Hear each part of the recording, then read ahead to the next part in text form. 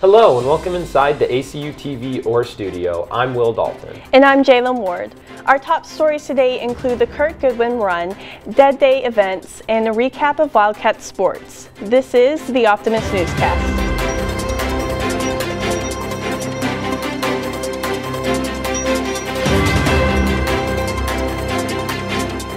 The Kurt Goodwin Run is this Saturday, and the ACU community is invited to participate in this event. This event's proceeds will go to Dr. Cindy Roper, a professor in the Department of Communication that suffered a rare spinal stroke that left her paralyzed from the waist down. This event is at 7 p.m. at the Hunter Welcome Center. The registration for this race or to buy a t-shirt in support can be found in the Wildcat Rundown. Senior Candlelight Devotional is this Sunday at 8:30 p.m. Students are encouraged to join in support of the graduating class of 2024.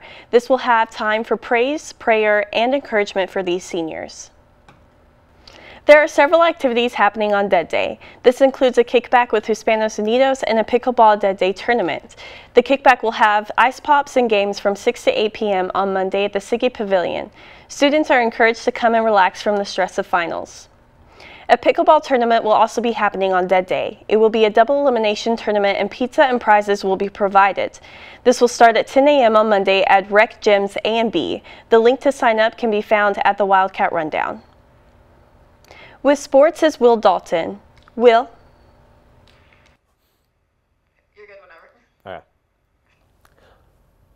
On Tuesday, baseball dropped a midweek contest on the road to BYU in a final score of 8-6. After getting into an 8-run hole, the Wildcats were able to claw back into the game, scoring 6 runs in the 6th, but would ultimately fall short, grabbing only one more hit for the last 3 innings. The Wildcats return to action this weekend where they will host UTRGV for a 3-game series with Friday's series opener set for a 6:05 start. Last weekend, softball dropped 3 straight games to Cal Baptist, falling 3-1, 7-5, and 10-1.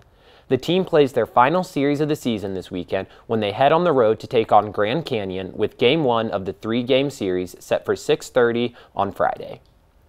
Men's golf finished in 5th place in the WAC tournament last week, shooting a .239 in its final round.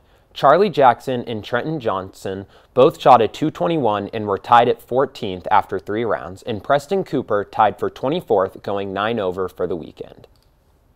That's all for this week's Optimist Newscast. I'm Will Dalton. And I'm Jalen Ward, signing off for the last time. It's been a pleasure serving you. 1, 2, 3. Let's go.